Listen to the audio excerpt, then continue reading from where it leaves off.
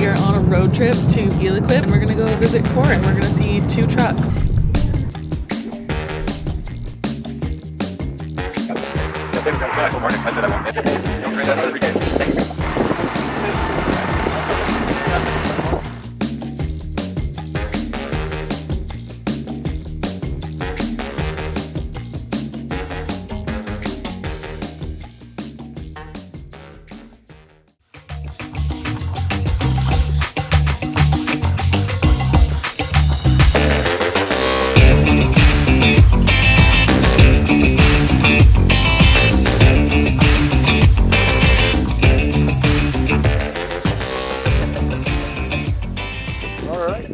a 2020 Ram chassis, cabin chassis, 5500. 84-inch cab axle. Yeah. So it has an 11'4" body on it, with 18-inch sides and 24-inch tailgate with a tarp. It's got a shovel and rake rack out front, something that we developed years ago. So all your shovel handles are on the outside of your load, not on the inside of your load. So you can put your shovels there, you can still fill it full of topsoil, nothing's getting covered in mud or crap. We developed fold down side handles. A lot of guys have tried to copy them. Ours are 9/16 material, just a little heavier, and you can see that they just fold down quite easily. Fold down side is so handy when you're loading, you're working from the side. He's so excited to do the turning radius. Look at the honking. Gotta put fuel in it. Oh. And it's fully adjustable. So if this handle gets a bit loose or you wear a little bit, there's just a nut on the inside, and you just adjust the nut and you can keep the thing, and it keeps the rattle out of it. So we get the tarp. We developed our own tarp handle. We get this piece of sheet, flip that over.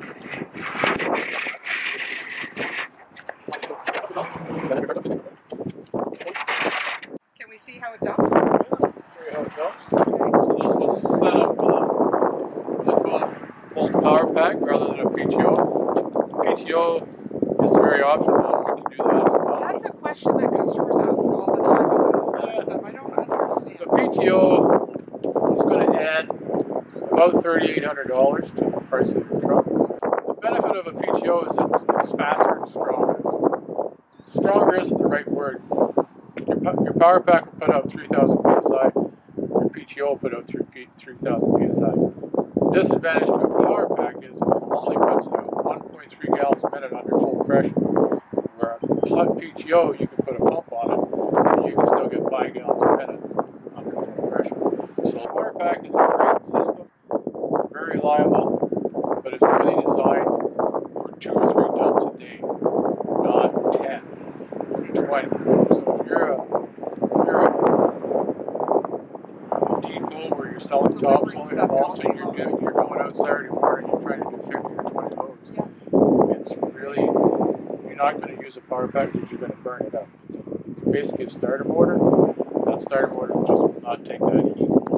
So that's when you have a PTO.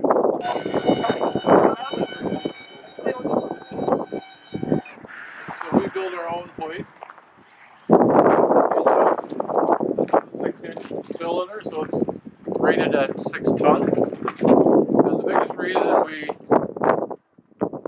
built our own hoist is because we couldn't find a hoist that would stand up. We bought, when we started building these 29 years ago, buying our hoist, and we had nothing more. So we got frustrated with trouble and decided to build our own hoist. And it's working out really well. The reason we like to go with a scissor hoist is that you can keep the front rack of the truck down, and it kind of stays in line with the cab. Where if you put a post hoist in the front, which we can do and will do, it's higher. It's higher. So it creates a drag when they're driving. You've got much more wind resistance. And so this is the power pack we buy in. We use an American-made product. It's a Monarch pump. There's many pumps coming in now from China, And we get all kinds of people stopping in and saying, well, oh, we can sell you power fiber much cheaper, much cheaper. We're staying with the quality power fiber. You'll see a cross member every 12 inches, where a lot of people aren't putting cross members in. They're trying to make a new body and it's lighter. But our experience is it stands up. The other thing we use is a quarter-inch floor. And we bend our sides at the same time, and then the seams in the middle. So you're seamless at the side. You've got your folded, bent, quarter-inch sheet that makes this side rail, and then we join the sheet in the middle. And the reason I talk about that is we're still using a high-quality 5083 material, and we bend it. We're using North American or better product. Toolboxes. It's a simple storage container which works really good. Lockable. Yep. Sealed. Our sides are double wall sides. So the outside piece that you see that's formed is 8-inch material. 5083 is good.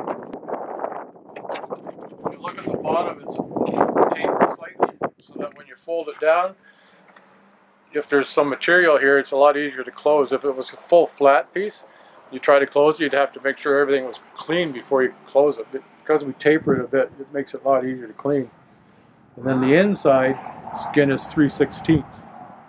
The reason we do that is it takes a little more of the abuse. And if you dent the inside of it, you won't see the dent on the outside of it. So the body can looks good for a long time. We've gone to the stainless steel clevis. Try to keep the rust down. Our tailgate release handle is now all aluminum. We used to have steel parts in there, but we got rid of the steel to eliminate the rust. So you just pop it down, the tailgate's free. That's our basic landscape body in a nutshell.